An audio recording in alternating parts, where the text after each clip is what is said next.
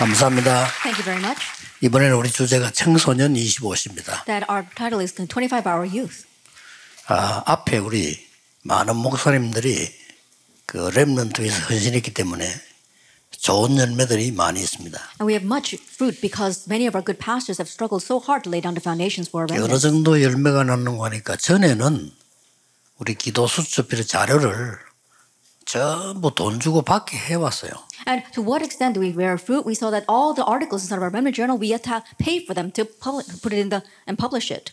제가 설득하면 렘넌트를 활용해봐라 이렇게 했습니다. And so I just slightly tossed this idea out, saying, let's utilize the remnants.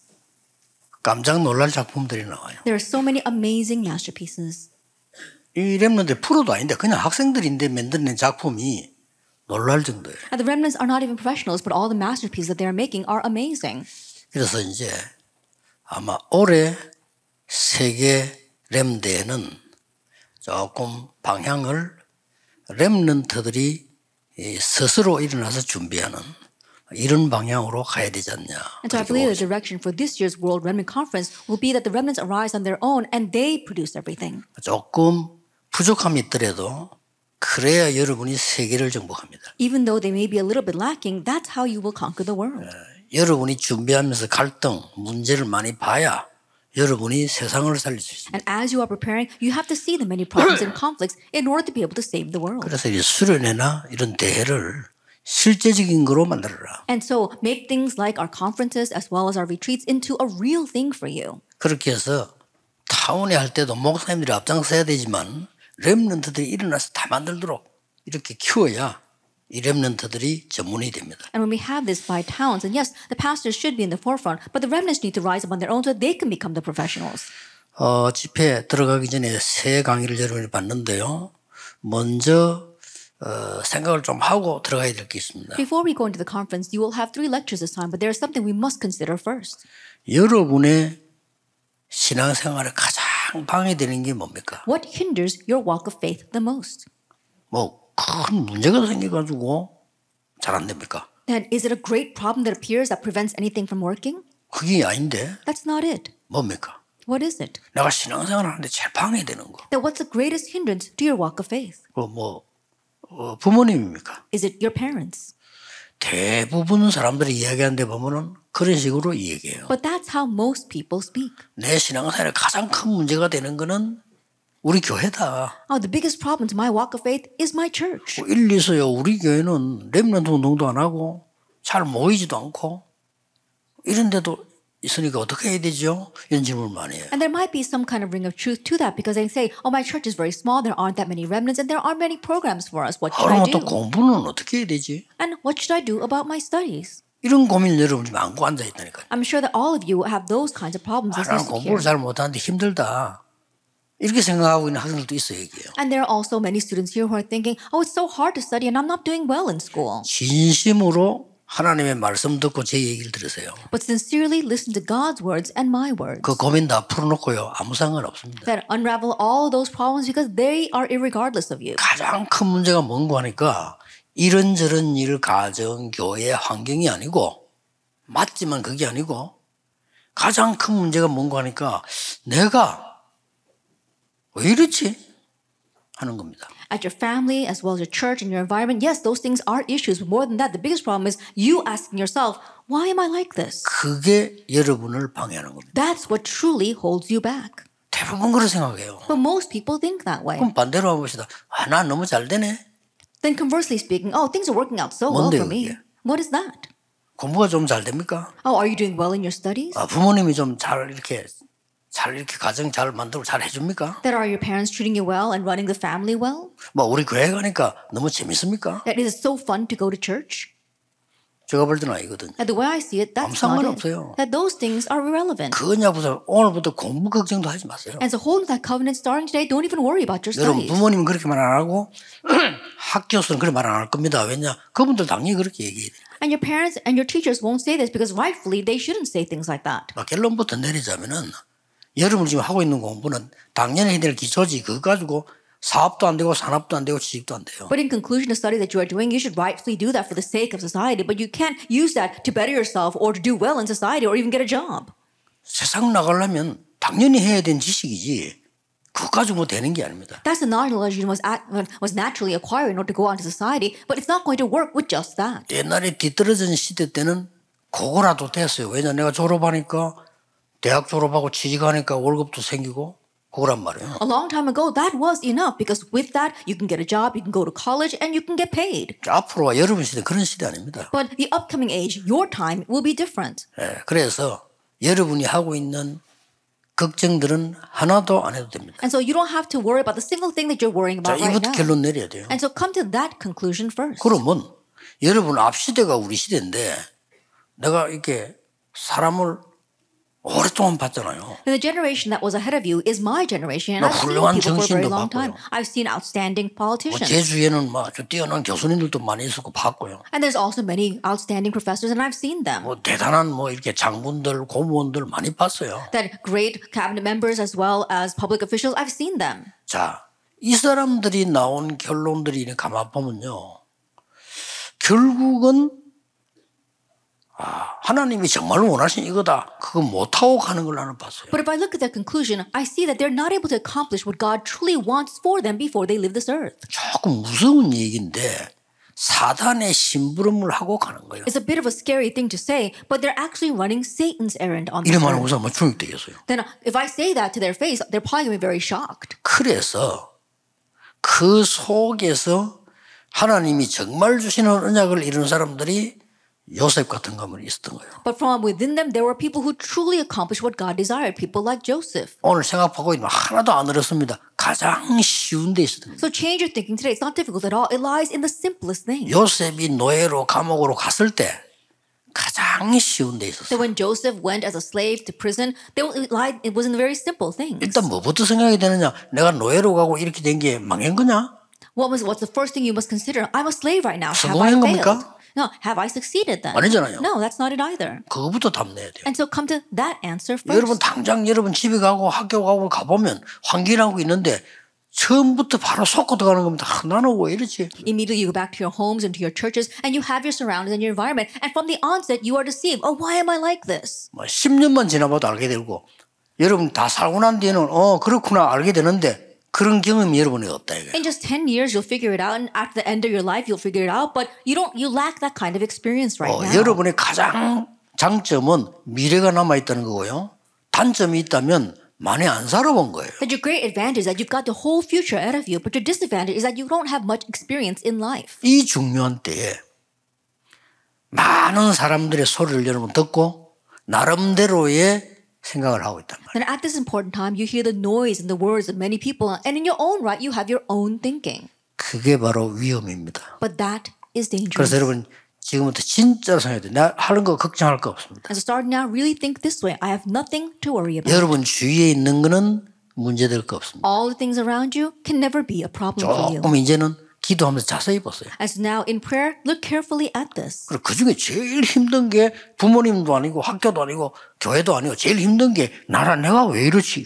In the midst of all that, the most difficult thing is not your parents, it's not your family, or even your church or school. It's yourself wondering, why am I like this? 억지로 용기를 내서 나는 하나님의 자녀다, 나는 렘넌트다 하면 좋겠지만 어쩌면 그게 더 힘들지요. That you might muster up the courage to say, oh, I am a child of God, I'm a remnant, but that might be even harder. 나는 너무 어렵고 공부도 힘들고 다 힘든데 나는 하나님의 자녀다, 나는 렘넌트다 이 말하기가 힘이 들 수 있단 말이에요. And things are so difficult, you're struggling with your studies and you're saying, oh, I am a remnant, I'm a child of God. It might be difficult to do that. 예, 속지 말고 여러분들이 이유를 오늘 찾아내고 이제는 준비를 해야 됩니다. Don't be deceived, find your reason today and start preparing.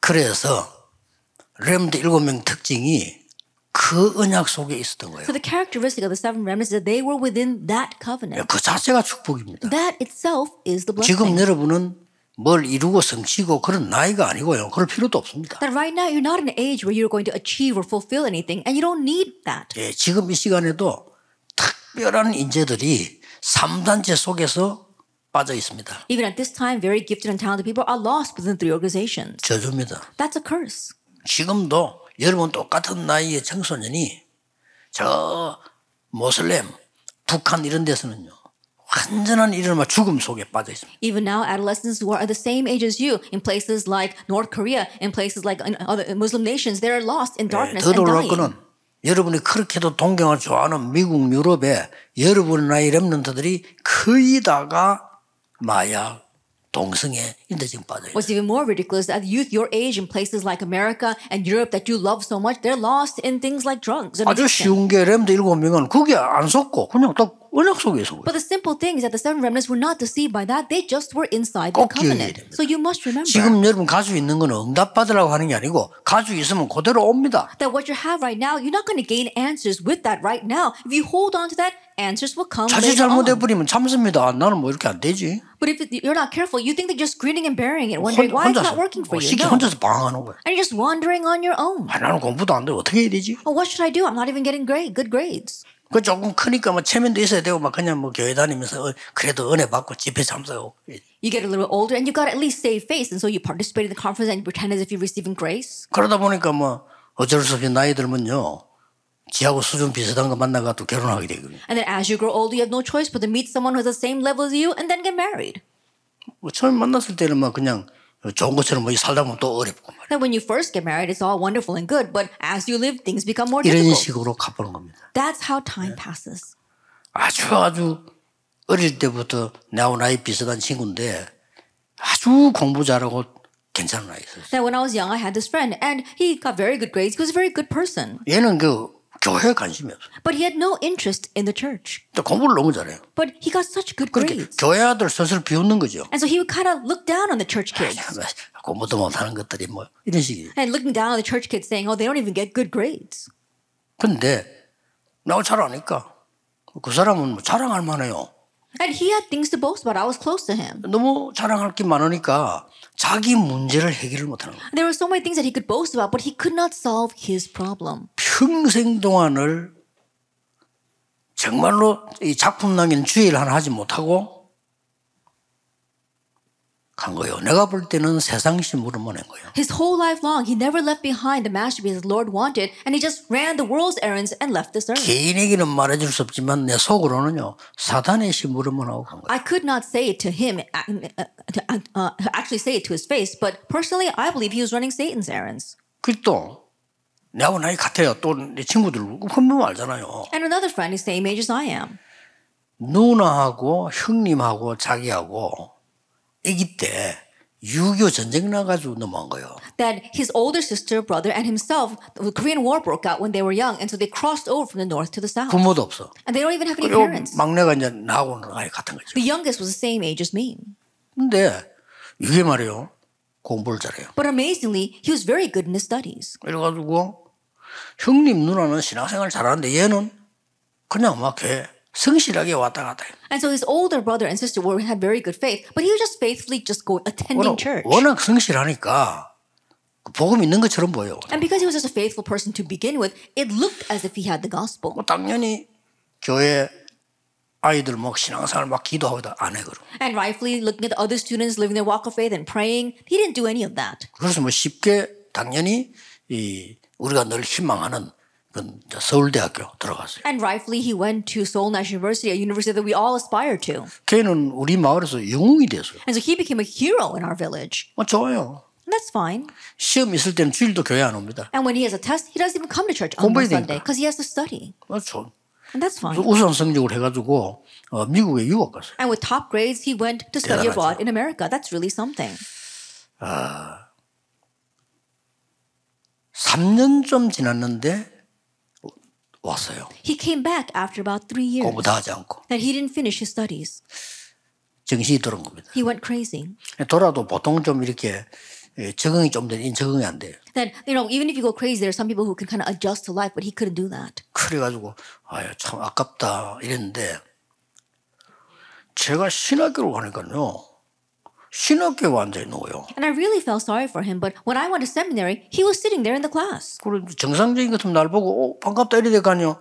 날 보고 그냥 가만히 있는 거예요. And if he saw me, then normally he would walk up to me and say hello, but he just didn't say anything. 학교 물어봐서 제가 어째 학교 왔냐게 아니다는 거예요. And so I asked the school, how is he attending this seminary? 공부하다가 돌았기 때문에 누나가 와서 부탁을 하더래요. He went crazy while studying, and so his older sister came and begged the school. 제가 사고 치는 아이는 아니까 얼마든지 이거 학비는 드릴 테니까 뒤에 앉아서 공부 좀 하게 해달라. He's not going to cause any problems, and we'll pay for the tuition, and so please just let him sit in the back of the class and attend class. 그래서 내가 다른 사람 모르잖아. 나는 충격이 이래 보니까요. 지 혼자 미국이라 다 영어로 쓰는 거야. And other people they don't know, but I was so shocked. I looked carefully what he was writing down, and he was writing all these notes down in English. 좀 이상하지 보면 이렇게 막. It's a little strange when you look at it. 화장실 갈 때도 가방 다 챙겨 들고 가요. And even when he goes to the bathroom, he packs all of his bags and takes it with him. 근데 거기서 내가 놀라운 걸 발견했어요. But there is one amazing thing that I uncovered there. 우리가 학교에서는 그 하루에 한 번씩 예배드리는 게 있어요. That in the school, once every day, we have chapel. 얘가요. 예배 시간만 되면 가방 들고 나가는. As soon as it's time to worship, he would pack up his bags and 참 leave. 희한하죠. Isn't that strange? 한 번도 안 빠지고. That without exception, 예배 딱 끝나면 또 오는 거예요. as soon as the worship is over, he would come back. 어쩌다가 예배 드리다 보면 예배 시간 좀 길어질 때 있잖아요. I know there are times where as we're worshiping, it goes a little bit longer. 어떻게 하는지 그때 좀 더 늦게 와. I don't know how he finds out, but he would come exactly when it's over. 뭐 그런가 보다. And I just thought nothing of it. 나는 이제 전도사 돼가지고 전도운동 한참 하다가 우리 교회 장로님이 저를 초청을 했어요. And then I became an assistant pastor, and while doing the evangelism movement, one of the elders in my church invited me someplace. 큰 병원인데 찬양대회를 한다는 겁니다. It was a very large hospital, and they were having a praise concert. 그래 뭐 심사위원으로 오라는 거예요.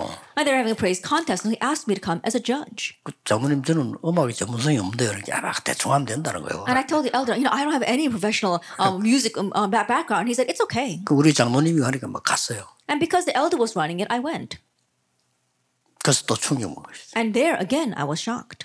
그 친구가 머리 빡 깎아갖고 피아노 치고 있는 거예요. That my friend, he had shaved his head and was sitting there playing the piano. 그래 장로님 물어서 장로님 제 알지 잘 압니까? 그러니까 알죠. And so I asked the elder, do you know this person? And he said, yes, of 어떻게 저래 course. 피아노도 치고 다 하네요. 그러니까. I said, he's able to play the piano and do everything here? 여기서 다 약 먹고 조절하기 때문에. Oh, it's because we regulate everything by giving him medication. 실력도 있어. 그 피아노도요 막 조금 배웠는데 잘 쳐요. And he's very skilled. He didn't even learn much about piano, but he plays it very well. 그래서 장로님께 물어봤어요. And so I asked the elder, 제 언제 낫겠습니까? 물어봤어요. when do you think he will get well?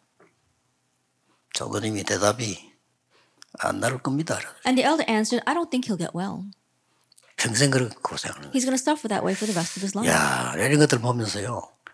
자칫하면 우리는 속아요. Looking at things like that, if we're not careful, we can be deceived.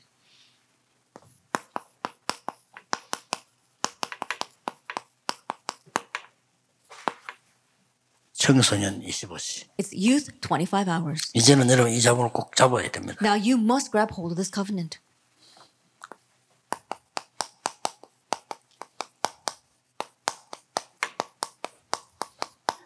참된 복음이 강인돼야 됩니다. That you must imprint the true gospel. 여러분들이 지금부터 다른 걱정하지 말고 정말 여러분이 하고 싶은 거를 일찍부터 시작해라. I start now. Don't worry about anything else, but the things that you really want to do, start that early. 그게 참 공부고 참 행복입니다. That is true happiness and true studies. 그래서 여러분들 일단 성인식, 사명식, 파송식이 공부하는 중에 다 끝나야 돼요. And so while you are studying, you should end your coming of age ceremony, your missioning ceremony, and your commissioning ceremony. 그게 가능합니까? But is that possible? 여러분들은 꼭 기억해야 됩니다. 이거는 노력으로 되는 것도 아니고 안 하는 것도 아니고. You must remember, it's not working with effort. It's not something that you can just sit back and not do either, though. 25시란 말은요. 다른 시간입니다. That when we say 25 hours, we're talking about a different time. 요냐면 딱 붙잡기만 하면 돼요. All you have to do is just simply hold to this covenant. 다른 시간. A different time. 어떤 시간 말입니까? What kind of time?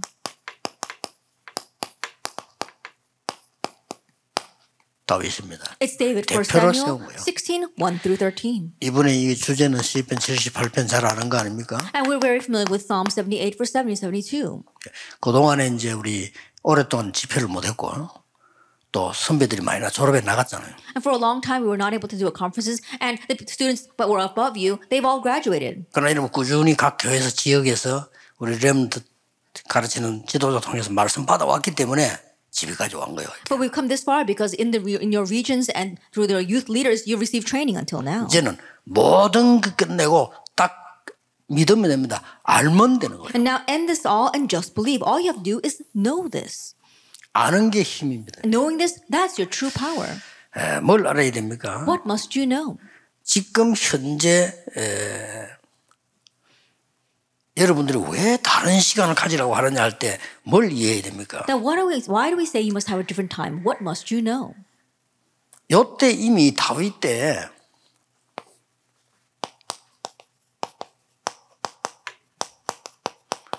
블레셋 시대가 와 있었던 거예요. At this time during David's age, the age of Philistine came. 그리고 엄청난 흑암 재앙 이런 시대가 왔는데 다윗이 뭘 붙잡았는가 하니까요. And it was an age of incredible disaster and darkness. But what did David hold to? 이때 사무엘 만나서 모든 얘기 다 들었겠죠. At meeting Samuel at this time, I'm sure he heard everything. 그 중에 가장 큰 언약이 And the greatest covenant from all that? 있었던 걸 얘기했겠죠. I'm sure he told him everything that happened. 언약궤였습니다. Was the Ark of the Covenant. 다른 사람들은 상상도 못하는 얘기. It's something other people could not even imagine.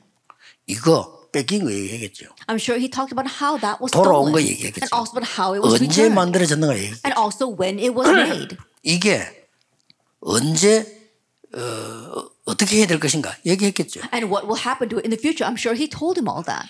그날로 다윗이 이 언약 붙잡고 이런 일이 벌어진 거예요. From that day on, David held his covenant, and it works of verse 13 took place. 그래서 다윗이 일반 사람 생각 못하는 큰 거 두 개를 했어요. And that's why David was able to do two great things that the average person could not even imagine.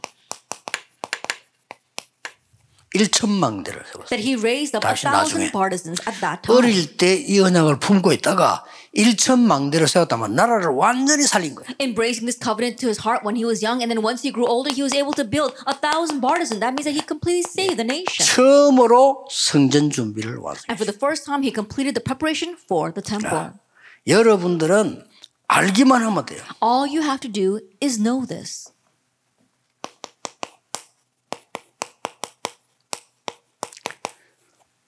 놀라운 일이에요. 기성세대가 알지 못했던. It's really amazing. It's what the adult generation did not know. 아니 이 언약 붙잡고 다른 시간을 가지니까 지도자들이 알지 못했다. Holding this covenant and having this different time, they knew what not even the leaders knew. 이 부분을 딱 알고 있었던 겁니다. They knew this. 그래서 여러분이 지금 이제 뭐 하기 이전에 정리를 몇 개 해야 될 게 있습니다. So starting now, before you do anything, there are a few things you must organize.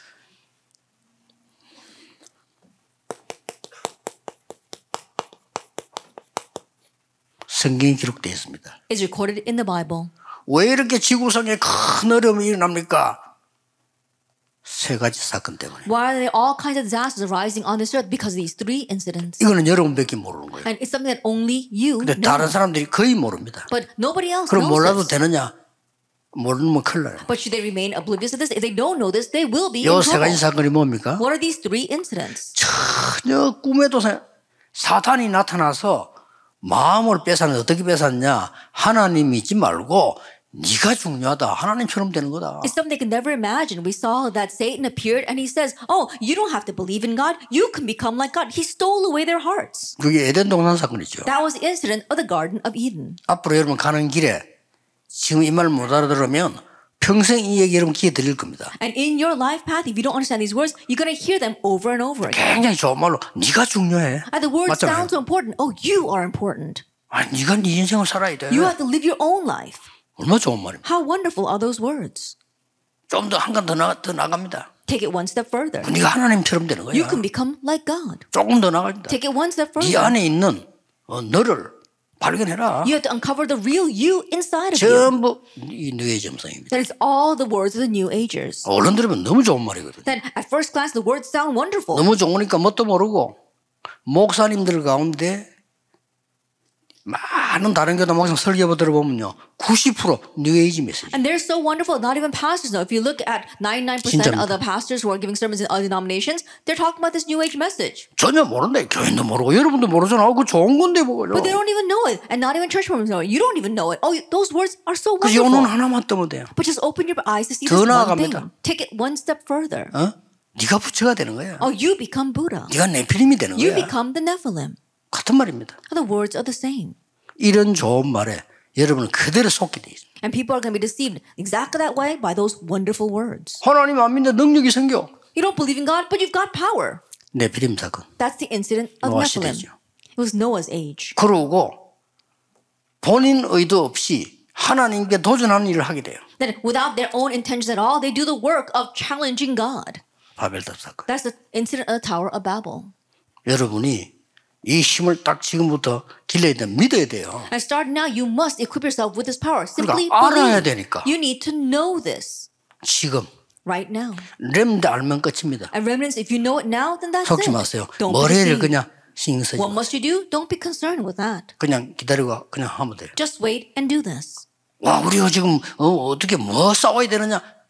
거짓말이에요. Oh, what should we do? What should we fight against? No, don't listen to those lies. 여러분은 렘넌트입니다. You are the remnant. 하나님이 눈에 보이지 않게 성삼의 성령으로 여러분과 분명히 함께 계세요. Unseen to our eyes, the triune God by His Holy Spirit is absolutely with you 모든 세계를 움직이고 있어요. and moving the entire world. 여러분 이제 학교 졸업해서 이제 대학 가게 되면 이제 두 이념이 여러분을 건드릴 겁니다. That once you graduate from school and you go to college, there'll be these two ideologies that approach you. 극좌파, 극우파 Extreme right and extreme left. 건드릴 겁니다. They're going to approach you. 이것들이 다 사탄입니다. But that's all the work of Satan. 속지 마세요. Don't be deceived. 힘이 없으면 따라가야 돼요. And if you don't have power, you're going to be dragged along by that. Why? Because you lack the power. 이 말 못 알아들으면 큰일 나요. And so if you don't understand 그래서 지금 these words, you 계속 will be 싸워 in 전쟁이 나는 거 trouble. 나중에. That's why they keep on fighting and later on wars will break out. 똑같습니다. It's the same. 요것을 3단체가 지금도 하고 있는 거예요. And we see that three organizations are doing this even now. 알고 있죠. And you know that. 그래서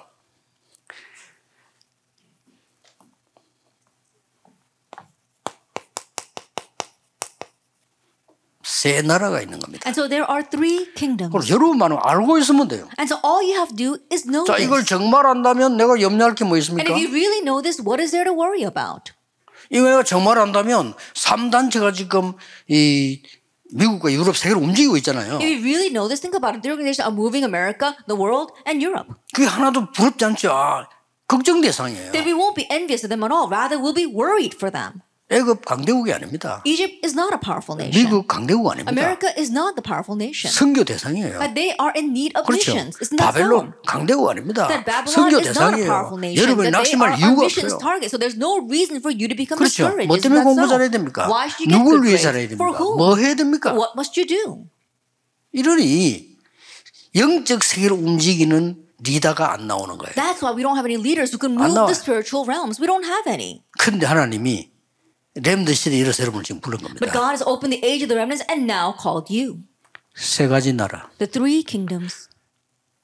이 경제가 최고죠. 왜냐? 먹고 살아야 되니까. And finance, that's everything. Why? Because they gotta live and eat. 세상 나라. That's the worldly kingdom. 눈에 안 보이는 사탄의 나라. And also the very invisible Satan's kingdom. 하나님의 나라. And God's kingdom. 이게 세계관입니다. And those are our 여러분이 worldview. 가져야 될 세계관. That's the worldview you 자, 이걸 must have. 안다면 뭘 해야 될 거냐 이전에 알면 벌써 달라집니다. And if you know this, even before you ask what you should do, you will be different. 틀림없이 약속합니다. 여러분이 알고 있으면 모든 응답은 오게 돼 And 있습니다. undoubtedly, I can promise you, if you know this, then all the answers will 그래서 come. 지금은 응답받을 준비를 하는 거예요. And so now you're preparing to 오니까. receive answers because they're on their way. 이런 놀라운 일이 어디 있습니까? And so how amazing is that?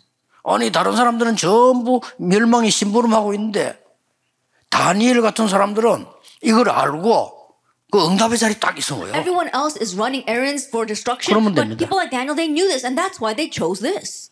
그래서 바울이 렘넌트만 찾아간 겁니다. That's why Paul just sought out all the remnants 회당으로. in the synagogue. 이들에게 심었던 놀라운 메시지가 세계를 바꿀 거는 아무도 생각 못. And the amazing, and the message that was planted into them, no one ever imagined that would change the world. 자, 이번에 메시지 3개 들으면서 오늘 그래서 끝내세요. 내가 지금 뭐에 나는 낙심하죠? 아니라니까요. And so as you listen to your three messages and everything today, what is discouraging you? No, that's not it. 나는 왜 이렇게 공부가 힘들지? Oh, why is studying so hard? 대충 하세요. 진짜 할 걸 찾으세요. Just vaguely do that and find what you must 그렇죠. really do. Isn't that 왜 so? 그 고생에 내가 희생돼 죽습니까? Then why are you 그거는 going to 선생님 sacrifice 생각이에요. yourself? No, and study so hard for that. No, 공부는 that's a teacher's 성실하게 thinking. 최선을 다해서 하면 돼. 그러나 여러분 걸 찾아요. Just faithfully faithfully do your best in your studies, but find what belongs to you. 옛날에는 모르겠지만 앞으로는 그렇게 안 하면 여러분 살아남지도 못해요. I don't know about that in the past, but if you don't do like that in the future, you cannot survive. 여러분 2030, 2080 시대의 사람이라니까요. That you are people living between the ages of 2030 and 2080. 다 바뀝니다. And so everything will change.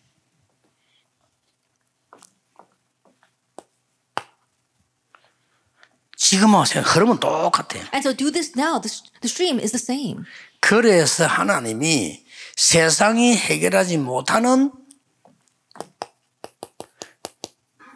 해결책을 주신 겁니다. That is why God gave us a solution because the world can't solve this. 이 말을 알아들어야 왜 세 절기를 주셨어요. You have to understand these words in order to understand why the Lord gave us the 3 feasts. 이걸 모세가 아는 겁니다. This is what Moses knew. 왜 언약궤를 주셨어요? Why did he give the Ark of the Covenant? 왜 성막 중심에서? Why were they tabernacle 그중에 centered? 특히 세 절기. And especially amongst them, the 3 feasts. 이게 어디까지 옵니까? And how far does this go? 그래서 이게 신약 성경에서 완전히 그리스도 하나님 나라 오직 성령으로 연결돼가지고 And so in the New Testament, it gets connected with only Christ, God's kingdom, and the Holy Spirit. 이게 바로 갈보리산, 감남산, 마가다락방에서 해결된 이 답들이 딱 나옵니다. And then we see the answer of Calvary, Mount of Olives, and Mark's Upper Room. 자, 간단하게 마음을 생각하고 지금 편안하게 영적으로 기도하시면서요. 아, 나는 지금 무엇을 지금 준비를 해야 They're 될까? very comfortably, be spiritually comfortable, and think of it as a simple way. What must I prepare right now? 영세전 25라고 하는 거는 여러분이 지금 25시 단어를 세 가지로 이해해야 되는데 The 25 hours before creation or before eternity, you have to understand this in 3 ways. 신앙생활 하다가 오는 게 아닙니다. 영세전에 있으니. It doesn't come as you live your walk of faith. It existed from before eternity. 저녁에 할 이 강은 지금 있는 25시. The second lecture for this evening will be the 25 hours right now. 마지막 강의는 영원히 있을 25시. And the last lecture will be the eternal 25 hours. 그래서 하나님이 영세전에 벌써 이미 준비해 놓은 25시. And so we're talking about 25 hours that God has prepared even before creation. 이 단계로 들어가야 여러분이 24시라는 세계를 이길 수가 있는 겁니다. That we have to enter into this level to really overcome the 25 hours of the world. 조금 어려울 수 있지만은 잘 여러분들에게 이해 못할 수도 있는데 제가 보기에는 대부분 사람이 잘 못 알아듣는 것 같아요. That these words might be a little difficult. It might be hard for you to understand. But the way I see it, most people don't seem to understand this. 렘을 알아들을 거다. But I believe the remnants will 대부분 understand. 못 알아들으니까 갈보리산, 감람산, 마가 다 끝났다. 그리스도 하나 오직 성령 이 부분이 되게 도움이 안 되는 거죠. That most people, they don't understand it, that Christ finished it all. Christ, God's kingdom, the Holy Spirit, it is ended. But because they don't really know this, it doesn't really help them. 이미 영세 전에 Even before eternity, 성삼위 하나님께서요. the triune God, 눈에 보이지 않게 영으로 여러분과 함께 하시다. unseen to our eyes, is with us by the Holy Spirit. 이미 영세 전에 보좌의 축복이 Before eternity, the blessing of the throne. 엄청나죠. It's amazing, isn't it? 이미 영세 전에 3시대를 살리는 응답을 And before eternity, we had the answer to save the 3 ages. 요거 딱 누르는 겁니다. And so you are enjoying 이게 it. 지금 생긴 게 아니고 영세 전에 That this was not formed right now. It 다윗이 existed 생기기 before 전에 eternity, 벌써. even before David was made. 생겨났단 말이에요. That these things 이 existed. 눈치를 딱 채야 되는 And so 겁니다. you have to catch 아, on to this. 그랬구나. Oh, that's what it is. 이거 누리는 게 기도입니다. Enjoying this is prayer. 여러분 이 축복 누리는 게 기도인데 Enjoying this blessing is prayer. 이 속에 임하는 겁니다. That you are coming in, it comes inside of this, Genesis 1:27. 나의 완전히 생명 속에 Inside of my life.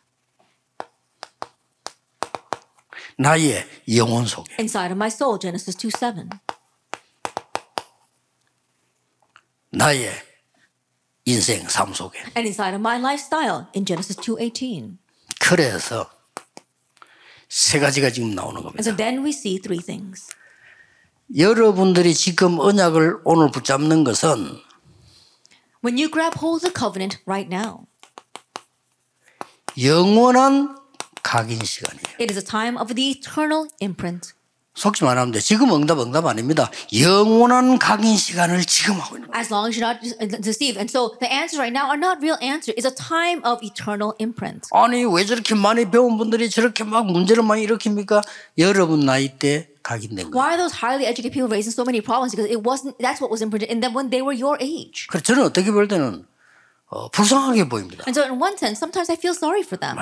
죽도록 공부해가지고 최고 대학 들어갑니다. They studied so hard and went to the best 다른 university. 사람 필요 없어요. And they don't need anything else. 좋지요. And that's a wonderful thing. 여러분이 볼 때나 부모님 볼 때는 성실한 겁니다. And so in your eyes, in the eyes of your parents, they were very faithful. 죽도록 해가지고 고시 합격합니다. And they worked so hard to pass the bar exam.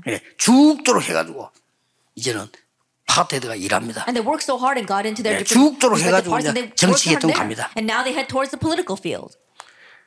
다른 사람 배려하지 않습니다. They're not considerate of anyone else. 결국은 뭐냐? And ultimately, 싸웁니다. they fight with others. 결국은 마지막 장에서는 원수를 만나요. And ultimately, at the very end, they meet their enemies. 그래서 싸우다 죽는 겁니다. And they fight that way and die. 불쌍해요. I feel sorry for them.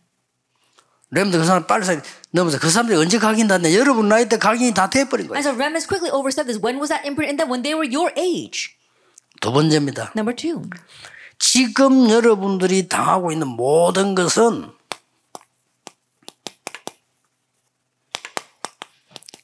영원한 뿌리로 All things you're facing right now, that'll become the eternal root. 영원한 체질로. And also an eternal nature. 쉽게 말하면 렘넌트들 잡은 언약은 전부 각인 뿌리 체질된다 그 말. And so simply put, all the covenants that remnants hold on to, that will become your imprint, root, and nature. 성경을 보겠습니다. And so let's look at the Bible. 시편 78편 70절 72절. It's Psalm 78, verse 70 to 72. 다윗이 어릴 때입니다. It's when David was young. 여기에서 세 가지 시스템이 만들어집니다. And from here we see three systems. 어떤 시스템입니까? What kind of system? 영적 시스템과 기능 문화가 다 갖춰지면 어릴 때요. And so spiritual system, culture, and skill, he had everything when he was young. 그러고 성경 보세요. And also look at the Bible. 이 사무엘상 For Samuel, 16장 1절에서 13절. chapter 16, verse 1 through 13. 이 어릴 때 여러분 나이 때 받은 이 언약이 영원한 뿌리로 내리기 시작해요. We saw that the covenant he received at your age became his eternal root.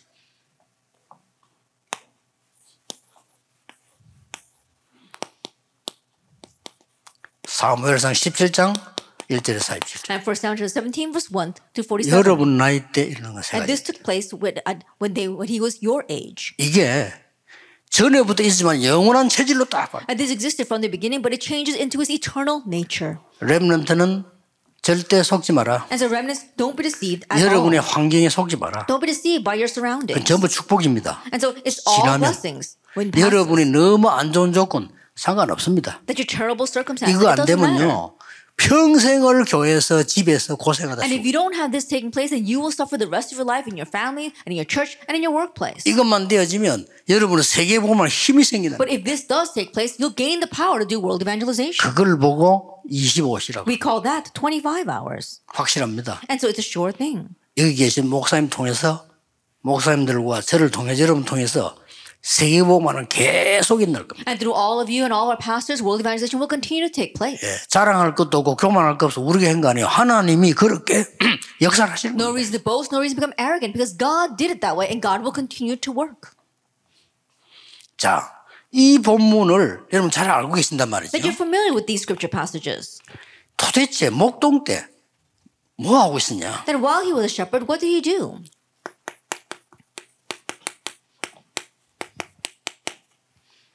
정확한 말씀과 기도 찬양하고 있어요. Accurately, he had the word, prayer, and he was praising. 어렵지 않잖아요. It's not a difficult thing. 목동으로 있을 때에 이거 했다니까요. That he did this while he was a shepherd. 다른 사람들은 전부 속아가지고 뭔가를 하려고 했는데 다윗은 목동으로 있으면서 이거 한 거예요. Everyone else was deceived, and they thought they had to do something. But while David was a shepherd, he did these three things. 딴 거 없습니다. It isn't anything else. 목동으로 있으면서 양 한 마리 잃어버리지 않은 And while he was a shepherd, 기능 갖춘 거예요. he honed his skills so that he would not lose even a single lamb. 어디가 다른 거 하니까 벌써 여기에 대한 축복을 누리고 있었다. But what was the difference? He was already enjoying the blessing of what was in our introduction. 이때 중요한 것이 온 And 겁니다. at this time, something very important came to him. 이때 다윗에게 미래에 할 수 있는 달란트들이 지금 다 At this time, he was able to find his future talent right now. 시편 78편 70절 71 읽어보면 중요한 단어 하나 나옵니다. That if we look in Psalm 78, verse 70, 72, we see a very important term here. 뭐가 나오는 What does 거니까 it say here? 양우리에서 이스라엘을 기르는 자로 합니다. That he chose David from among the sheepfolds. 다윗이 목동에서 본인 모르는데 And so while David did not even know, while he was just a shepherd, 양우리에서 이스라엘을 기르는 자로 이 말은 목동으로 있을 때 하나님은 왕으로 벌써 준비를 시킵니다. that from the sheepfolds to become the shepherd of his people Israel. That means God already chose him while he was just a shepherd. 렘넌트들이 기억해야 됩니다. So remnants 여러분은 must remember. 지금은 준비하는 시간인데 지금 붙잡은 이 언약은 영원한 각인이 될 것입니다. That right now is a time of preparation. What you hold on to right now will become your eternal imprint. 여러분은 언약 가진 이 사람들과 이 만남은 영원한 뿌리를 내리게 됩니다. And your meeting with other people with the covenant, that becomes your eternal root. 지금 여러분 주위에 있는 모든 사건들은 영원한 체질로 바뀝니다. And all the incidents around you will change into the eternal nature. 그게 25시입니다. That is 25 hours. 그래서 지금까지 메시지 왔던 거하고 다른 큰 넘어서는 언약이 올해 시작됐다. And so, little different from all the message we've heard until now, we're going to take a direction of another message that oversteps all that. 지금부터 완전히 이 자리에서부터요 믿고 기도 시작하세요. And so, starting now, really begin to believe this and pray. 달란트 이때 주어진 거예요 벌써. It was given to David at this time 꼭 already. 명심해야 됩니다. So you must 여러분 remember. 지금 여기 앉아서 메시지 듣고 교회 가서 은혜 받고 있는데 정말 이 사실을 속지 않는다면 준비되는 시간. That right now you're sitting here in the message, you go back to your church and you listen to the message, but if you're not deceived, then really prepare. 그래서 첫 번째 주제 렘넌트에 줄 단어는 뭐냐? So the first thing that I want to give to the remnants, 속지 말라. do not be deceived. 안 속는 게 답이에요. That not being deceived, that's the answer. 자꾸만 속아요. But people keep on being deceived. 실컷 집회에서 한 메시지 다 기록 다 해놓고 나가서 현장 가면 또 속아. They come to conference, they write down all the 속지 마. messages, but when they go outside, they're deceived once again. 이 설명을 다 할 수가 없어요. Now, I can't explain all this. 여기에 지금 세계복음하고 있는 목사님들 있잖아요. We have our pastors here doing World Evangelization. 이 사람들이 엄청난 축복받은 사람들이거든요. And there are people who have received tremendous blessings. 이 사람들 과거를 보면요. 굉장히 고생했던 사람들. But if you look at their past, they suffered so much. 제가 볼 때는요. In my eyes. 그런데 그 빠지지 않고 다 넘어선 사람들. But there are people who did not get lost in that, but actually 그 overstepped on 빠져버리면 안 that. 돼요. And you can't get lost in that. 그래서 지금 이 시간은 여러분에게 하나님이 굉장히 중요한 달란트 다윗에게는 왕을 준비하는 시간. And so right now is a very important time for David. That time was finding his talent of becoming the king. 두 번째로 여러분에게 지금 가장 중요한 게 뭐냐? 이 복음을 전달해주는 중요한 사람과 만남입니다. What's the second very important thing is having the important meetings of people who can relay this covenant to you. 대제사장 사무엘과의 만남입니다. It was a meeting with the high priest 자, Samuel. 여러분하고 똑같이요. In the same way. 이 만남에서 뭐가 일어났냐? And what took place through this meeting? 이걸 보고 강단의 축복. That's the blessing of the pulpit. 사무엘을 만나는데 And so he met Samuel. 여기에서 굉장한 게 나오죠. And from here comes something tremendous. 사무엘상 16장 23절. 1 Samuel 16 verse 23. 최고의 응답이 일어납니다. That the greatest answer 이걸 arose. 알고 있어야 됩니다. And so 최고의 know 응답이 this. 뭐냐? So what's the greatest answer? 다윗이 가서 찬양하는 동안에 뭔 일이 벌어지죠? That while David praised, what happened? 사울 왕에는 악신이 떠나가 버려요. That the evil spirit in King Saul completely was departed. 여기서 나오는 게 뭡니까? Then what comes from here? 이 달란트에 대해 이제 전문성이 이때부터 나오죠. Regarding this talent, you find your sense of specialty. 렘넌트 가는 곳은 허가 무너질 겁니다. That wherever our remnants go, darkness will fall. 자, 이때였습니다. The darkness will flee. And so it was at this time. 다윗에게 최고의 기회가 온 겁니다. The greatest opportunity came to David. 이걸 명심해야 됩니다. And so keep this in mind. 어떻게 오냐면 How does it come? 주로 위기를 가지고 왔잖아요. And usually through crises. 렘더 기억해야 될 거. And so remnants, you must remember. 그러니까 속거나 두려워해버리면 다 놓친다니까요. And so if you are deceived or if you fear, then you lose hold of everything. 이 세계가 깜짝 놀랄 만한 사건이 터졌어요. An incident arose that surprised the entire world. 자, 여러분 가는 길에 옵니다. Then in your life path, this will come to you. 도대체 이게 무슨 일이냐 And what 말이에요. exactly is this? 이걸 안 하고 있는 사람은 도저히 눈치를 못 채는 거예요. And those who are not doing this, they can't catch on to this at all. 이게 여러분을 살아가는 1번의 키입니다. But this is the first key to your life. 뭔 사건이 딱 생겨요. Some incident 이게 breaks out. 기회입니다. That is the opportunity. 이스라엘 전체가 꼼짝 못하는 일이 생긴 And 거예요. something happened that not a single person in Israel could do anything. 그게 뭡니까? What was that? 골리앗이 나타난 거예요. Goliath appeared.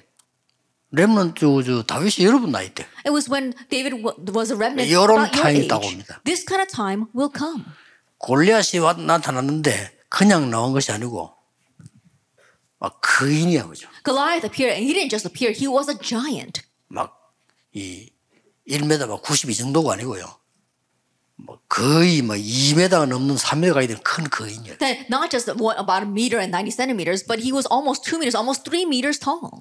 전쟁을 하자는 게 아니에요. And he wasn't asking to battle 전쟁하면 Israel. 힘들고 다 국민들 힘드니까 1대1로 하자는 겁니다. If we go into battle, it's hard for everyone, and so let's just do one-on-one combat. 그것도 나에게 지면 이스라엘 나라를 다 내놔라는 거예요. And if you lose to me, all of Israel must 내가 surrender. 지면 다 주겠다. And 이런 if I 상황. lose, then we will surrender. That's what he's saying.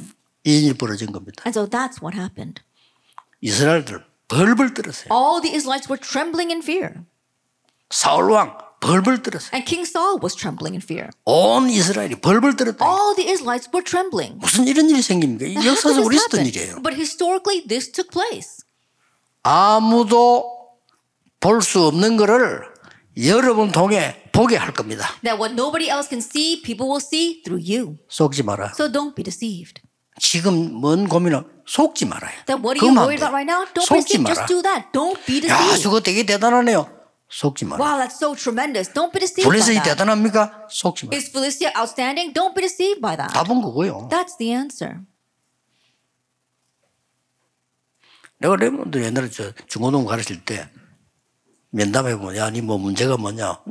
문제 없대요. When I was in charge of youth group and I would ask the remnants, oh, do you have any problems? They would all answer, no, I have no problems. 그 진정으로 나는 이런 문제가 뭡니다. 내놓으면 내가 얘기를 할 수 있을 건데 안 내놔요. That if they would just open up and say, this is my problem, I could talk with them, but none of them said a word. 그 에서도 보고 야, 에서도 니 뭐 문제 있어 없어? 없습니다. I said, oh, Esther, do you have any problems? She said, no, I have no problems. 저 장진혁 불러. 장진혁 니 문제 있어 없어? 없습니다. And I would call Chang Jin-hyuk and say, Jin-hyuk, do you have any problems? And he says, no, I have no problems. 그래. I said, oh, really? 그냥 나는 이제 답 내주려고 하는 건데. 'Cause I wanna 이거를 give them the 하나하나 answer. 면담을 시작했단 말이야. And I want to just comfortably give them the 문제 answer. 없다는데 뭐. But they're all saying they have no 이제 다 problems. 속이고 있는 거지. So they're deceiving themselves and others. 속지 말아야 되는데 이게. You have to be, you should not be deceived that way. 내가 물어봤어. And so I asked. 장진혁이 저 문제 있나 없나? And so I'd ask her saying, oh, does Chang 애쓰는데 Jin-hyuk have 물어보는 게 problems? I would 애써요. ask Esther. 문제 And 많습니다. she would say, wow, he's got so many problems. 무슨 문제인데요? I said, what kind of problems? And she would tell me all of them. 장진혁이 물어봤어요. Then I would ask Chang Jin-hyuk, 야, 에서도 저 문제 있나 없나? Hey. 문제투성입니다. does Esther have any problems? And she's full of problems. 보통 우리 그렇잖아요. And most of us are like that. 그래서 제일 먼저인 게 뭐냐면 중고등 가를 때면 이게 진짜 문제냐? And so what's the very first thing that I would do when I approach youth? I would say, is this really a problem? 고민하기 시작했어요. And so I began with that kind of counseling. 간단하다니까요. It's simple. 진짜 문제냐? Is it really a problem? 회장 하나가 어쩌다 회장이 된 거예요. 투표해가지고. And so there was this one person who happened to be the president of the youth group. He just happened to become it because of the vote. 내가 고등부 처음 만났는데 이거 중직자 아들이에요. And he was the son of a church officer. And it was when I was first in charge of the youth group. 교회 와서 뭐 이상한 행동이. 근데 회장이 돼버렸어. And so he would come to church and do strange things, but he was elected 아이들이 president. 걱정될 정도예요. To the point where the other students were worried about him. 그거 시실 내는데 농담을 질문을 뭐 이상한 질문하고 And you know, he would have jokingly asked me these strange questions. 어떻게 되겠어요? Then what's going to happen? 그래서 내가 걔를 내가 낙심하지 않고 이렇게 내가 확인해 본 거예요. And so I didn't want him to become discouraged, and so I just confirmed some things about him.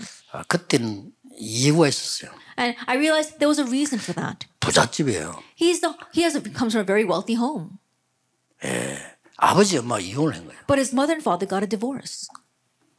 그러니까 이제 이혼하고 아버지가 어디 뭐 아주 젊은 여자, 뭐 쉽게 말하면 다방에 있는 이런 여자를 데려다가 엄마로 데려다는 거예요. And so after getting divorced, his father brought home a very young girl, probably somebody that he met in the bar, and brought her as the new mother. 그 얘는 이제 주일 되면 예배 빨리 마치고 원래 자기 엄마 찾아가. And so what he does on Sunday is he quickly finishes with the worship and goes back to find his real mother.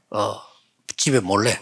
He would secretly do that. 그러니까 얘는 주일을 예배 들어오는 게 문제가 아니고 대충 시간 때우고 엄마 찾아가는 그게 지 시간표. And so for him, coming to church was not the issue. He just had to spend time at church and then spending the rest of the time with his real mother. That was his real point. 저는 걔가 이해가 됐어요. I could understand that about him. 그랬구나. I said, oh, that's what it is. 그래 내가 얘가 왜 이렇지 이래 보는 거하고 그 이해돼서 보는 거하고 영적으로 벌써 다릅니다. And so when I look at him saying, what's wrong with this kid? And then when I understand him and look at him, spiritually, it's already different. 그러면 이제 얘기하는데 걔하고 얘기하는 키가 뭐냐? 진짜 그 문제는 뭐냐? And as I would speak with him, the key was, what is the real problem here? 복음 설명하면서 얘기했는데 얘가요.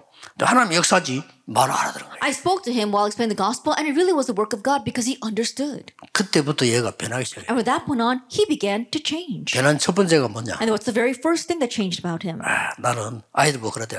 나는 고등학교 졸업하고 집에 말도 안 하고 군대 갈 거야. And he would tell his friends, as soon as I graduate from high school, I'm not going to even tell my parents, I'm going to go to the military. 아무도 말 안 하고 갈 거야. 쉽게 말하면 이제 그만큼 상처를 받아요. Then he didn't want to tell anybody, but he would go straight to the military. That's how much scars he had. 그러고 그러면서 하는 말이 한 사람에게는 말하고 갈 거야. But he said, there is one person I will tell though. 그래 아이들 뭐냐 누구냐? And so the kids would ask him, who's that? 나 전도사님들은 말하고 갈 거야. Yeah, I'm going to tell the assistant pastor before I 그 go. 말은 가하고 나하고 이제 말이 통한 What 거야. that means is that he felt a connection with me. 그러면서 사실은 첫 번째로 말 네 책임도 아니고 And 문제도 honestly, 아니야. I said, that's not your fault. 그러고 아버지 어머니 문제야. As if that problem belongs to your mother and 그것 father. 때문에 네 인생을 그거 다 할 필요는 없어. But there's no reason for you to ruin your life because of that. 또 더 중요한 거. What's more important? 아빠 엄마의 개인적인 문제 어려움은 자식들 남이 다 알 수도 없어. And the personal hardships and problems that your mother and father have, there's no way that other people can know all about it, not even the children. 그분들의 아픔과 상처도 있는 거야. They too have their own pain and 그걸 네가 scars. 대신해서 망해질 이유는 없어. And there's no reason for you to perish in their place. 오히려 네가 응답한다면 그분들이 위로가 돼야 돼. I'd rather if you receive answers, that will 얼마나 comfort them. 힘들겠냐. And can you imagine how 아버지도 hard it must be 힘들고 for 엄마도 힘들고 It's hard for your 다 mother 힘들지 and for 않겠냐. your father. It's hard on everyone. 이런 말이 통한 거요. It's these words that got through to him. 그것밖에 안 되는데 얘에게는요. 많은 변화가 시작해요. That's all I did, but great change began to take place for him. 그런데 그거는 간단한 얘기로 보이지만 나중에 오는 응답은 엄청납니다. That may seem like a simple thing for him, but the answer that came later on will be tremendous. 아주 유능한 산업인 됐어요. He became a very skilled business person. 더 중요한 건 산업이 된 게 문제이잖아요. 이 어릴 때 그 잡은 언약이 안 가고 복음이에요. And that's not all that important. What's more important is that the covenant he received when he was young, that continued to change him. 세월이 얼마나 지났는데 이사 가기 전에 부산에 우리 교회 다녔잖아요. A long time passed before he moved away. He attended my church in Busan. 아주 사업 잘해요. 지금은 다른 데 이사를 가고 있어요. Then he was running a very good business, and now he's moved to a different location. 반드시 옵니다. Absolutely, it comes.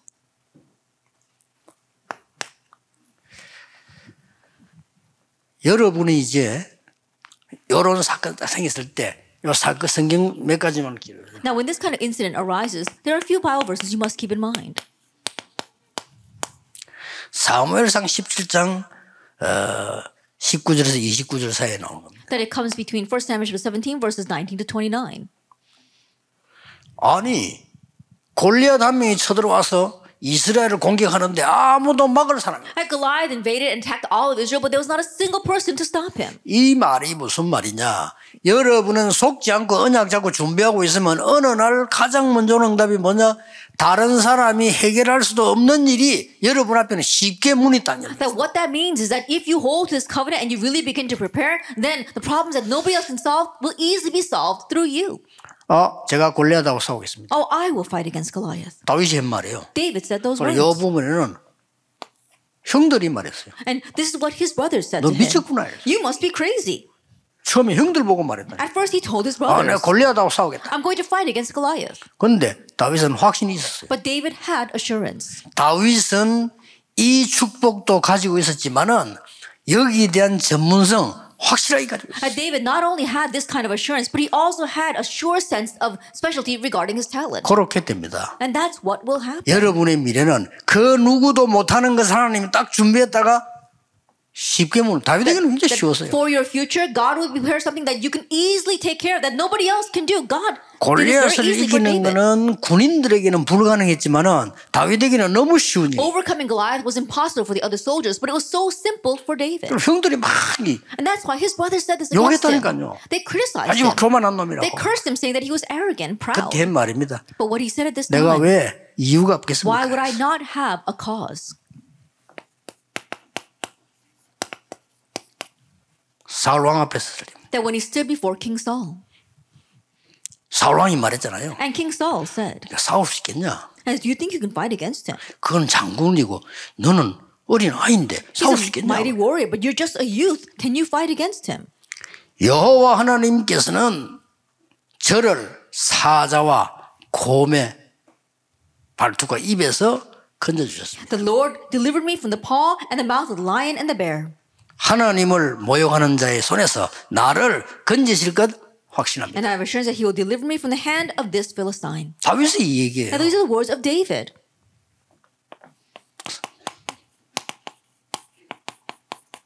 사무엘 17장 36절 45절은 골리앗 앞에 가서 했는 얘기. And what he said in front of Goliath in 1 Samuel 17 verse 36 to 45. 터집니다, 이 사건은요. And these kinds of incidents will break out. 너는 칼창 단창으로 내게 왔지만 나는 네가 모욕하는 만군의 여호와 이름으로 왔다. That you come against me with the sword and the spear and the javelin, but I come against you in the name of the Lord God Almighty, whose name you have defied. 확신한 겁니다. And so he had assurance. 현장성, And so he had a 세계 sense 나옵니다. of the field. These three things will come out. 달란트, Talent, 전문성, 현장성. sense of specialty, the sense of the field. 지금은 이 언약을 붙잡고 준비하는 시간표다. And now is a time where you can hold this covenant and prepare. 꼭 놓치면 안 됩니다. Do not lose hold of this. 나는 이거를 이 언약을 가르쳐주는 사람이 없으니까 어떻게 착각을 했냐면요. 어릴 때는 나는 기도 응답이 안 되는가 보다. And there wasn't anyone to teach me when I was young, and so I had this misconception that, I must not have any answers. 또 여러분 나이 때 무슨 의심이 생기냐면은 하나님이 있나? And when I was your age, I had this doubt: does God exist? 이런 생각이 들더라니까. And that thought came to mind. 그리고 뭐 기도하면 응답돼? And if I pray, am I going 아주 to receive 간단한 answers? 얘기인데 저는 하나님이 있긴 있나? Even though it's so simple, I really wonder: does 내가 God 뭔가 even 지금 뭐 exist? 어른들은 좀 뭐 잘못 생각하고 있는 거 아니냐? And I look at the adults, and perhaps they're all wrong. 이 정도까지 내가 오는. That that's how far I went. 이 사실을 알고 나니까요. 완벽한 이 응답이 내게. But after knowing this fact, this complete and perfect answer came to me. 올해부터 지금부터 속지 마세요. And so starting this year, starting now, don't be 그러면 deceived. 모든 25가 준비되는 시간표입니다. There's a time where all of your 25 hours are prepared. 단 이 사실을 여러분들이 표현을 하세요. Now you need to express this fact. 이걸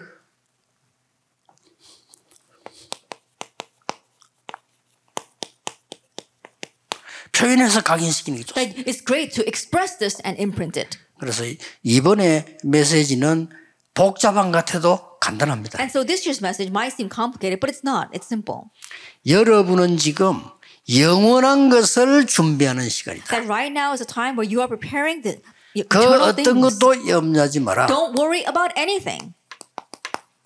속지 마라. Don't be deceived. 여러분은 미래의 것도 아니고 그 넘어선 영원한 것을 준비하고 It's 있다. not even the things of the future, but it goes beyond that. You are preparing the eternal things. 확실하다는 말이에요. And so it's a sure thing. 이 세 가지는 준비하는데 그 시간표를 얘기한 거고 이것만 여러분 속에 받아들이는 하는 이게 기도다. In preparing these three things, that is just the order. But what I'm talking about is preparing and receiving these three things first. That is prayer. 그래서 약간만 하루에 15분이면 됩니다. And so just do it slightly, just 15 minutes a day. 이 부분은 아침에 여러분이 눈을 뜨거든 한 5분 동안 That regarding this point, when you open your eyes in the morning, just 5 minutes, 기도하세요. pray.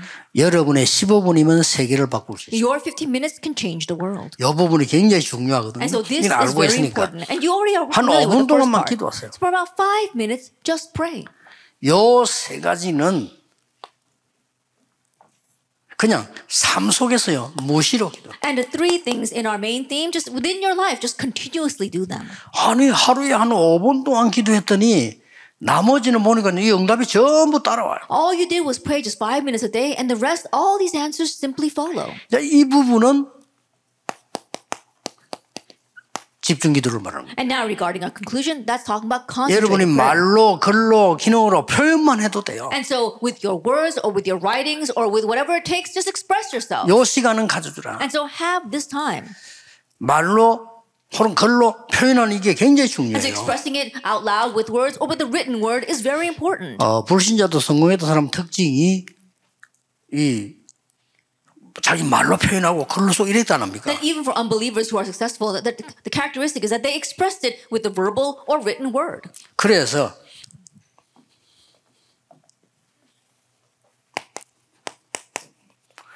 목동으로 있었던 사람이 왕이 됐다는 거예요. And so someone who was a shepherd became the king. 요 특징이 다윗이 벌써 어릴 때 알았던 거예요. And this characteristic, while David was young, he knew this. 이걸 수많은 글로 표시해요. And so expressing this with countless writings, 특히 시편 3분의 1은 다윗의 겁니다. especially 1/3 of the book of Psalms belongs to David. 많은 표현해 보죠. And so he had all these expressions. 찬양을 해요. And through praise. 다윗은 표시를 많이 해요. That's how he showed this. 말로도요. And also with verbal words. 자꾸 이 표현하는 겁니다. He continued to express 이게 this. 각인시키는 중요한 거예요. That's the important thing that imprints this in you. 그래서 여러분 당장 지금 여기 앉아 있을 때도 이 기도를 할 수 있습니다. And so even now, while you're sitting here, you can pray this prayer. 아주 중요한 것들이 많이 남아있기 때문에 오늘 1강은 뭐냐? 속지 마라. We have many important things left ahead of us. So for our first lecture today, what is it? Don't be deceived. 그래서 내가 여러분에게 꼭 해주고 싶은 얘기 있다면 이 축복을 어떻게 기도하면 좋을 것인가? And so if there's anything I do want to tell you, how are you going to pray about these blessings? 나는 두 가지로 합니다. That I do it through two things. 말씀과 항상 현장에 있잖아요. And we also always have the word and our field. 이걸 놓고 늘 기도하는데 I continue to pray about this. 여러분이 지금 건강, 그다음에 뭐 세계 정복 기도할 때 제일 중요한 부분이 And regarding health and world conquest, the most important thing 이 호흡입니다. is breathing. 저는 이까지 기도해요. And so I pray with 렘넌은 that. 꼭 해라. And I want the 이걸 reverends to do this. 강조하는 이유가 뭐냐? What's the reason I 이걸 emphasize 여러분이 this? 모르면 3단체를 못 이긴다. If you don't know this, you cannot overcome the three 원래 organizations. 이게 우리 건데 3단체에서 호흡을 뺏어가가지고 명상운동으로 세계를 뒤집어. This originally belonged to us, but the three organization, they stole away this breathing and took over the world with the secular meditation movement. 그 말은 무슨 말입니까? What does that mean? 우리 교회는 구체적인 기도를 안 가르치는데 이 3단체는 구체적인 걸 가르쳤단 말이에요. It means that the church is not talking about concrete prayer, but these people talked about something concrete and gave it to them. 꼭 기억해야 됩니다. And so you must remember. 이 공부를 여러분 하세요. And so study breathing. 지금은 이제 기독교에서도요. 제 메시지고 자꾸 쓸데없는 소리 하지 말고 이거 원래 이 역사에 보면 교회에서 시작된 거예요. And so if you look at this historically, it began in the church 순례자들 통해 시작된 and 거예요. through the pilgrims. 그리고 한참 막 교회가 무너졌을 때 막 기도원 운동도 전부 이것이 여기서 And 시작됐어요. also when the churches were breaking down through the monastery movements, this began to take place. 자, 이걸 가지고 지금 현재 명상 운동으로 여러분 학교에 다 파고들었어요. But right now they're taking this and using secular meditation to plow into all of your schools. 이 간단한 얘기 아닙니다. It's not a simple thing. 이거 하는 전문적인 학교도 생겼어요. And they even have specialized schools that 물론 do this. 미국에. Of course, in America. 우리 한국에는 팀으로 이렇게 파고들고 이렇게 생겼습니다. In Korea, they're plowing in by teams.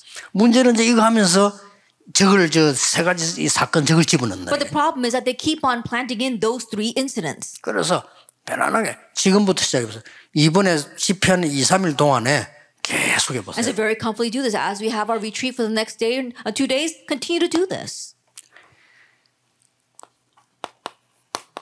393을 받아들이는 기도. It's a prayer of receiving 393. 그러면 모든 현장을 보고 And looking out at all the fields 전달하는 기도. is a prayer of transmitting this. 이걸 여러분이 조금만 해버려도 역사를. Even if you do this a little bit, the works will take place.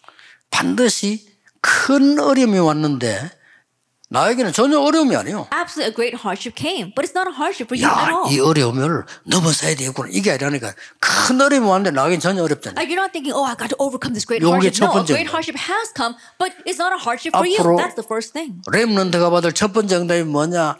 이 비밀을 누리고 있는데 어느 날 현장 가면 다른 사람은 너무 힘든데 나는 쉬워요. What's the first answer remnant is going to receive? You are simply enjoying this mystery and you go to the field and other people are facing so much hardships, but it's easy for you. 이거 안 되니까 맨날 성진 걱정인데 성진 걱정을 끄고 싸울 것도 없어요. But this is not taking place. That's why people always are fighting with others and they're worried about being promoted. You don't have 그래서 to worry about that 지금부터 at all. 이걸 늘 기도하면서 준비해라. And so starting now, always pray about this and prepare.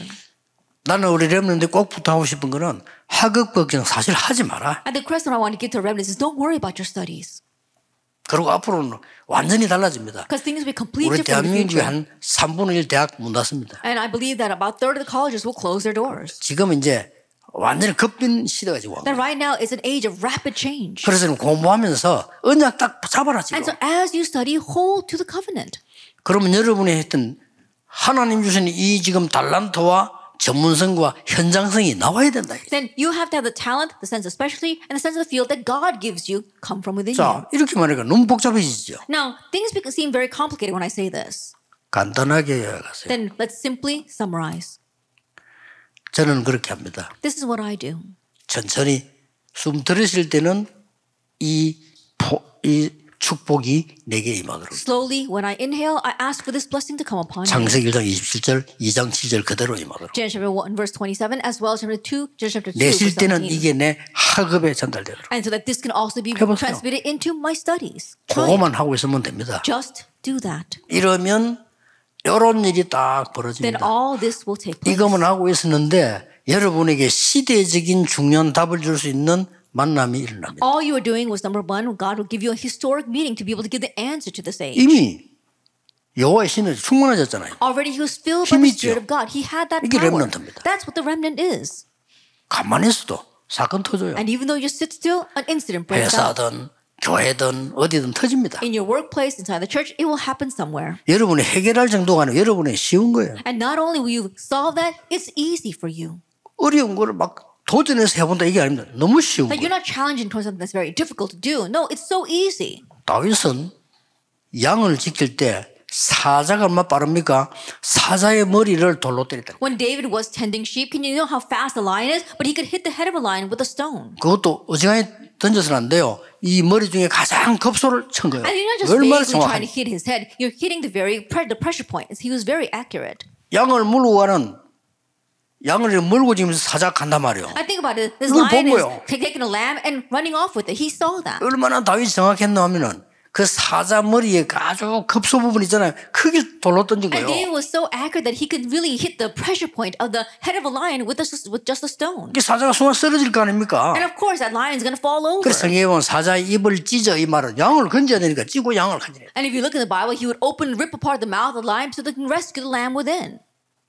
골리앗 쉽게 이긴 겁니다. And so that's why he was very easily able to overcome Goliath. 여러분이 가는 모든 문제들은 여러분 앞에서는 쉬운 하나님의 계획 이루는 것으로 될 겁니다. So wherever you go, all the problems before you, they'll become something so simple that fulfills God's plan in 여기도 your life. 시작하세요. So begin praying this prayer. 그래서 이 지금 수련회 있으면은 조금 일부러라도 메시지 정리하면서 하면 쭉. And so in places like this special occasion when we have the retreat, intentionally organize a message and do this. 다들 맞는데 거짓말입니다. 속지 말고 저는 늘 하는 기도가 이겁니다. Everyone else is right, but they're all telling lies. So don't be deceived. This is the prayer I always pray. 여기서 계속 여러분 만나는 응답까지 와요. And from here, all the answers will continue to come to 자, you. 여러분이 237 5천 종족 문 열을 겁니다. And then you will open doors to the 237 nations and the 5,000 tribes. 그래서 렘넌트 운동 이 말도 20몇 년 전에 응답으로 잡았어요. And even the remnant movement, that's the answer that I received 20 some odd years ago. 성경에 제일 중요한 단어죠. It's the most important word in the Bible. 이번 1, 2, 3강을 통해서 여러분이 새로 시작되는 지금은 뭐 하지 마세요. 준비하는 겁니다. And through our first, second, and third lecture, may it be a new start. Don't try to do something. It's just 그리고 메시지 잘 받은 게 영원히 각인 뿌리 체질돼요. And listen well to the message so that it'll become your eternal imprint, root, and nature. 예, 그렇다면 다윗처럼 속지 말고 이 준비를 해라. If that is so, then like David, don't be deceived. Make that preparation. 이게 1강입니다. That is our first lecture. 렘넌트는 흔들릴 필요 없습니다. There's no reason for our remnants to be shaken. 렘넌트는 속지 말아야 돼요. Remnants, don't be deceived. 모든 영광을 여호와 하나님께 돌립시다. But we give all the glory to God.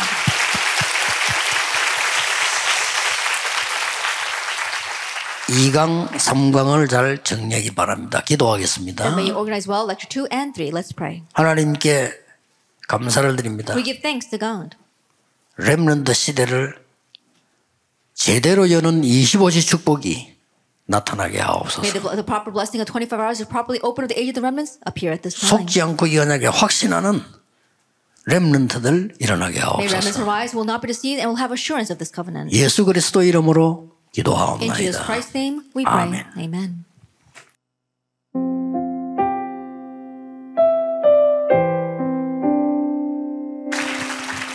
모든 문제 해결자이신 예수 그리스도의 은혜와 May the grace of our Lord Jesus Christ be the solution to all problems. 하나님의 무한하신 사랑하심과 And the infinite love of God our 성령님의 Father. 역사하심이 And the working of the Holy Spirit. 미래 살릴 우리 모든 렘넌트들 Upon all of our remnants will save the future. 지금부터 Both 영원까지 now 항상 함께 and 계실지어다. always forever. 아멘. Amen.